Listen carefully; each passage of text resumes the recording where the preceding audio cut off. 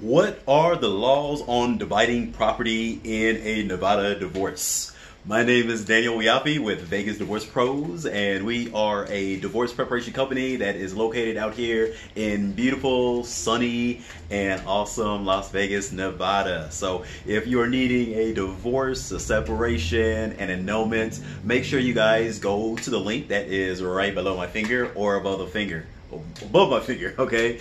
And go to the website. You can call us or text us at the number that is on our website, and we will be glad to help you, give you a free 15 minutes divorce consultation and just see what you need help with, all right?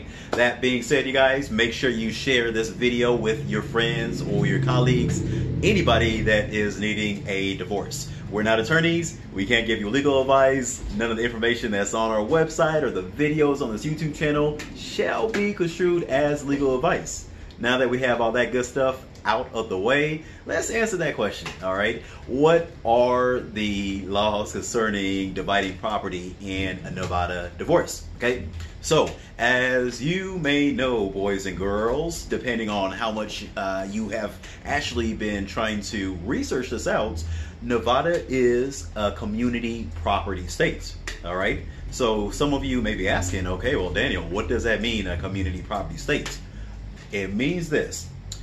If you have a divorce and you and your spouse do not have any type of agreements on how you're going to split the property in your divorce, what the judge is going to do is he's going to take his or her hand and they're going to go ahead and just split it right down the middle. Just like this. You see how my arm's going? Maybe it's not perfectly right down the middle, but you get my point, okay?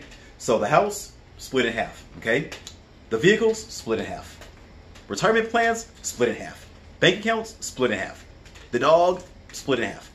Okay, they're not going to split the dog in half, but you get what I'm saying, all right? The judge is going to split everything evenly, all right? Now, what are some types of scenarios where the judge would typically not split your property in half, okay?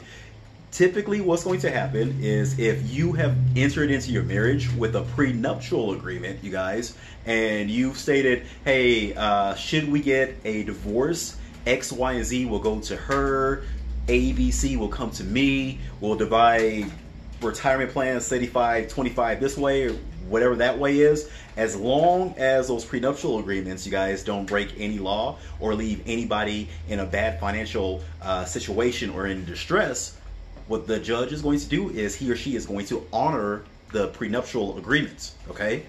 Also, if you and your spouse have come to an agreement on how to do split up the property, divide the property up, then the judge is going to honor that as well, okay? So if you guys are doing a joint petition divorce or an uncontested divorce, then whatever you guys have come to an agreement on how to distribute the property, the judge is going to honor that, okay?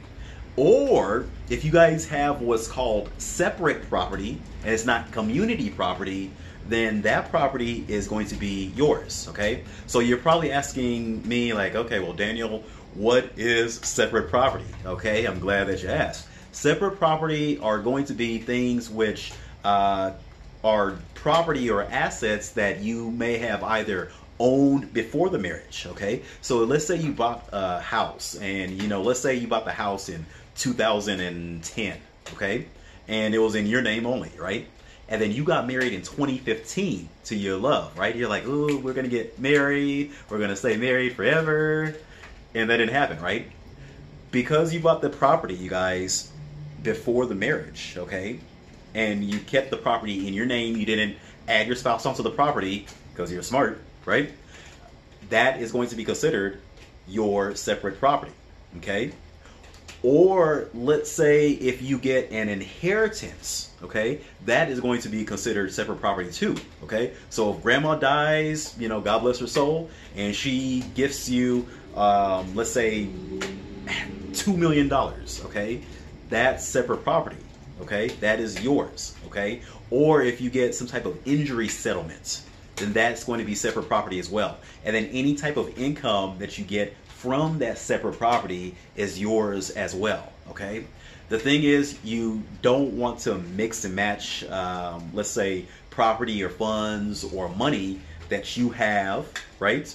That's separate. You don't want to mix it in your community property, okay? Then your spouse can, you know, contest or fight that it's part of the community property, okay? But again, that's not legal advice.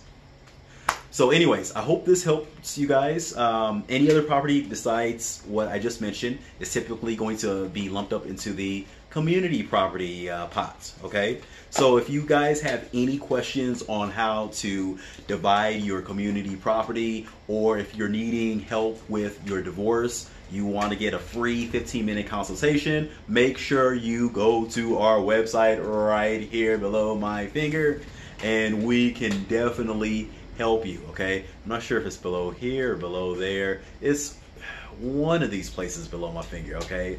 So anyways, Daniel WIAFE, Vegas Divorce Pros. Hope this helped somebody. We will see you at the top